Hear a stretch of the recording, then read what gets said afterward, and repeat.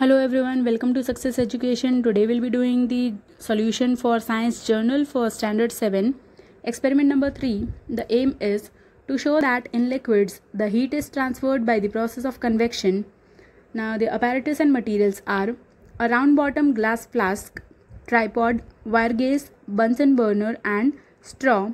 And the substances to be used are water and potassium permanganate. And you need to draw the same figure on the right hand side.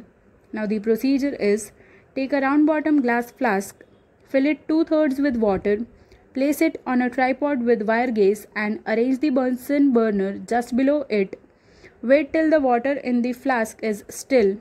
Place a crystal of potassium permanganate gently at the bottom of flask using a straw. Heat the flask. Observe the heating process of water. Now, if you have not subscribed my channel, please do subscribe it for more videos. And the observation is, when violet colored water is heated, the colored water near the flame get hot. Hot water rises up.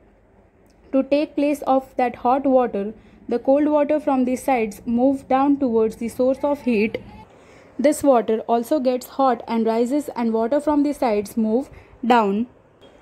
Due to violet color, currents of water going up and down can be clearly visible. And the conclusion is, heat is transferred in water by convection. Now test your knowledge, the MCQs. First one, which liquid is used in thermometer? It's option number C, mercury.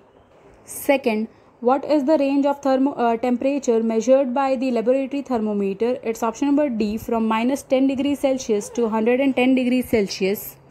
Third one, which forms of substances are heated by mode of transfer of heat called convection? It's option number D, liquid and gaseous. Fourth, stainless steel pans are usually provided with copper bottoms. The reason for this could be that it's option number C, copper is better conductor of heat than the stainless steel. Now we'll continue with question number 2, that is, answer the following questions in one word. First one, state unit of temperature. It is degrees Celsius. Second, which mode of transfer of heat is responsible for sea breeze and land breeze in the coastal areas? It is radiation. Third, what is the color of water in which potassium permanganate is dissolved? It is violet. Fourth, which liquid is heated by conduction? It is mercury.